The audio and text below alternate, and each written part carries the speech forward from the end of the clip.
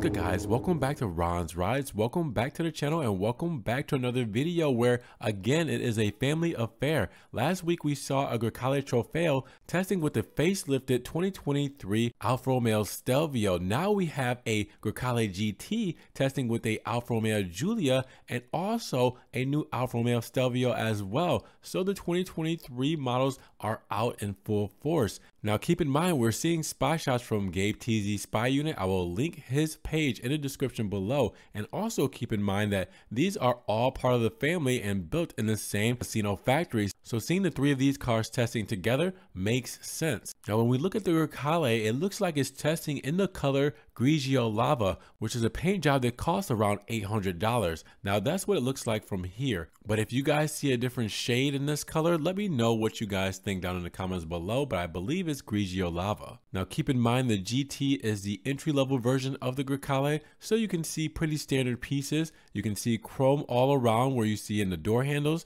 the GT badge and portholes on the front fender, and also the trident on the C-pillar. What you will also see is Maserati's new front fascia, all done in chrome with the vertical blades, the big trident up front, Maserati's new 2022 emblem, and the new MC20 style headlights with the full LED tails in the rear. Now for the Giulia, there was only one shot you could see in the Giulia with the Grecale, but you can also see a lot of the Stelvio here, and we know that both the Alfa Romeo Stelvio and the Giulia will be getting a facelift for 2023. And this restyling will be one of the next important innovations for the Alfa Romeo car manufacturer. And rumors are saying that the arrival will take place next summer, so we might see the facelifted update late this year. And there's not much that we know about the restyling. We do know that there will be some slight cosmetic changes to the shield and the logo, the headlights, the grille and the bumper, but without changing much of the bodywork.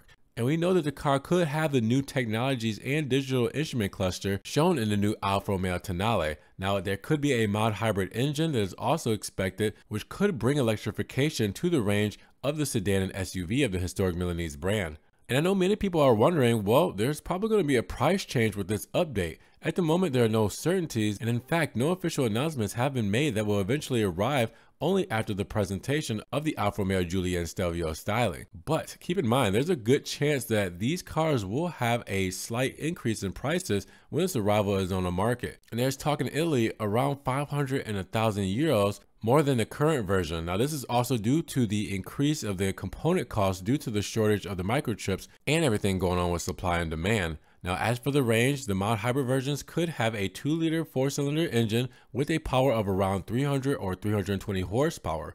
Furthermore, it seems possible the arrival of a weakened version of this electrified engine with a power of around 240-250 horsepower could be possible as well. We'll see in the coming weeks if there will be further news on the expected models that will tell us more about the characteristics of the Alfa Romeo range, at least until the arrival of the second generation, which we will not see before 2026. But with that said, what are you guys thinking about seeing all three of these cars testing? We know all about the Grecale, but now we have the Giulia and Stelvio out in full force. And it's really cool to see them with the new tri-LED headlights that are going to be a big step for the Giulia and Stelvio that should have happened a long time ago. But with that said, guys, drop your comments down below. Which one are you more excited to see? The Alfa Romeo Giulia or Alfa Romeo Stelvio for 2023? Or are you ready to see the Grecale on the road in your neighborhood where deliveries should start the end of the summer and beginning of the fall? Let me know down in the comments. And if you guys did enjoy the video today, make sure you give it a big thumbs up. Giving the video a like will help get it up in the rankings. More people can see it.